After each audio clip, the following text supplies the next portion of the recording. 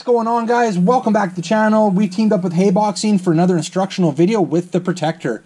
Today we're going to be taking a look at how to change out the spur gear on the Protector.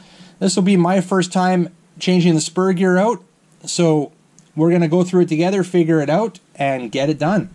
So we're going to put the Protector aside there for a sec, bring in the manual, and if we go to page 41 on the included manual that came with your Protector, is where we'll see the spur gear listed, the spur gear drive gear. And that is part number 12602RE1. So we're just going to get set up here and we'll be right back with changing out that spur gear. Alright guys, so to get started here, the only tools I'm bringing out so far, I've got a couple Phillips screwdrivers and I've got a little magnet here just to hold on to any screws that I take out so we don't lose them. First thing we're going to do here is we're going to pull out the body clips. 2 body clips on the back, and that'll give us a better view of what we're doing here. Alright, so now we've got to take out the motor here. So I believe we have 7 screws. We have 7 total. So we're going to pull out these 7 screws. There we go. Now that takes off the cover there. And we can actually see our spur gear right there, sitting down in there.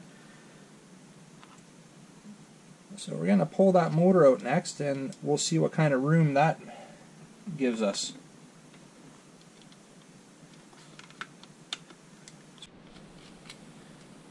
Alright, we got the last screw out there.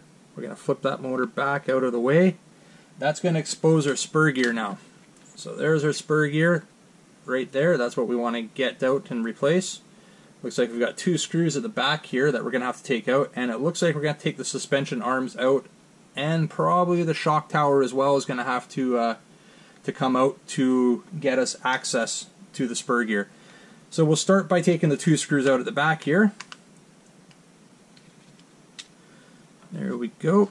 Now I believe we're going to have to take off the shock tower here, and I think I'm just going to undo the screws right here and see if we can make that work.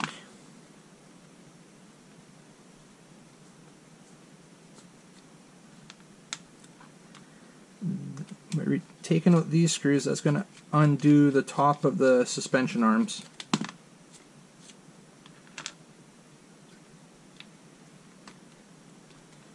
And we can put those out of the way. They just pop out. We can just turn them to the side.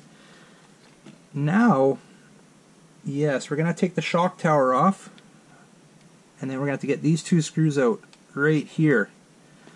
So let's pull the shock tower out. We've got 4 screws, 1, 2, 3, 4, that need to come out, and that'll release the shock tower.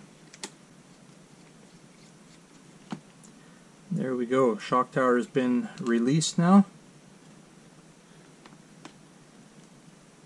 And for the purpose of this video, I'm actually just going to pull the shocks off as well, so we can, or at least one side, so we can get a clear view of it. And there we go. So we're going to pull this whole front assembly out. Now this is your differential here. We're just going to pull the diff straight up and out. Perfect. And I'm just going to pull in, since it's greasy, I'm just going to pull in a little piece of plastic here to put it on. Alright guys, now that we've got the spur gear exposed, we just need to pry up right here on the mount for the ESC. There's no screws holding that in. We just get a flat head, go underneath, and just pry it up a bit. You're not going to hurt anything. There we go. And now, let's see if we can get this in view here. Now that we've got a little bit of clearance here, we grab the drive shaft. I'm just going to use a screwdriver to get it up here a bit. Grab it and lift it up high enough so you can pull the spur gear out. And there we go. The spur gear is now out, but we do need to take the drive gear off. Now we've got a bearing on the back, just pulls off very easy. We've got now the drive gear, that's part of the drive gear on the back. I just push it through like that, and we can pull it right out. We've got the spur gear. We'll get right back to that. Now the drive gear, if you were to replace that, well, this bearing will just pull off as well. It's a little bit tougher to get off, but it can be done. There we go. And you would typically replace your drive gear along with your spur gear. They do come as a kit. I'm going to throw that bearing back on there. There we go. We're going to put the drive gear aside now, and our spur gear that's all there is to it, guys. Not too hard to take out.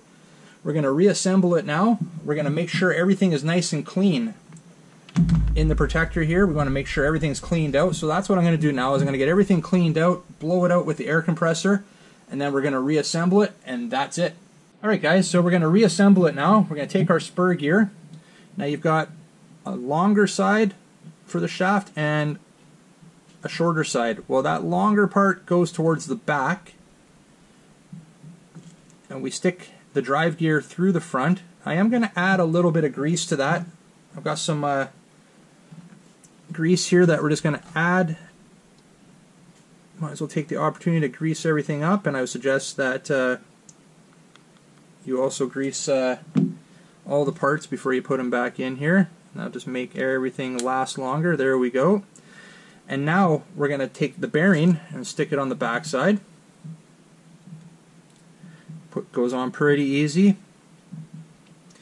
We lift up that drive shaft, and you're just going to stick that spur gear in. Before I do that, let me point out, you have a bearing, I call it a race or a slot for your front bearing, and another one for your back bearing to sit in, like a saddle. So make sure your bearings are seated properly. We'll put the spur gear over top here, and there we go. My bearings are lined up. Everything looks great there. And I'm going to take this opportunity to put a little grease on there and a little grease on there.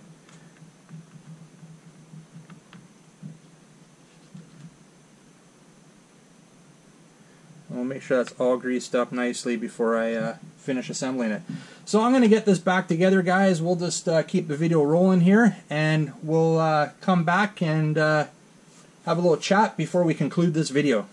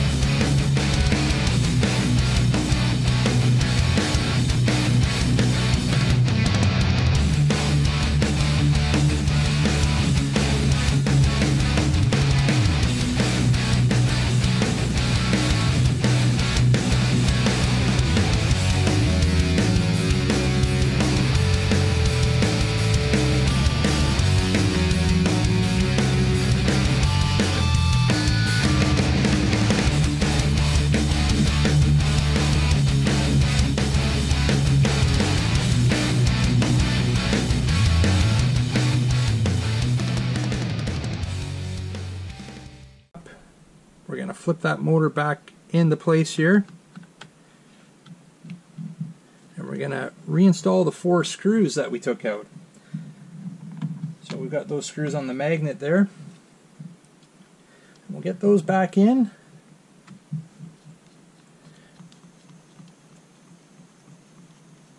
Alright, we got those 4 screws in there. They're just snug, they're not tight yet. We're just going to make sure everything's meshing nice.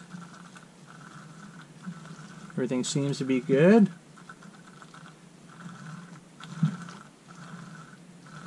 Okay, that seems pretty good, so we're going to finish tightening those up now.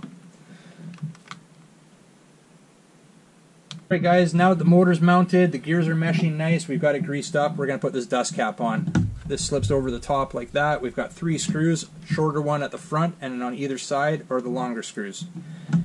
Alright, now that we got the spur gear all changed out there, we don't feel any resistance here. Everything was meshing good. We're going to turn that transmitter on. We threw some batteries in there.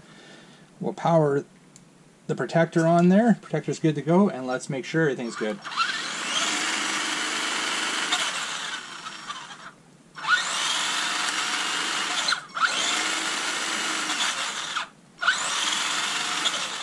Perfect, guys. Alright. Well, guys, HBX Protector, very easy RC to work on. Thanks to HBX for teaming up with me on this one. Really appreciate it. If you like this video, make sure you give it a big thumbs up. And if you're new to the channel, I'd really appreciate it. Hit that subscribe button before you head out. And remember, don't be a stranger. We'll see you on the next one. See ya.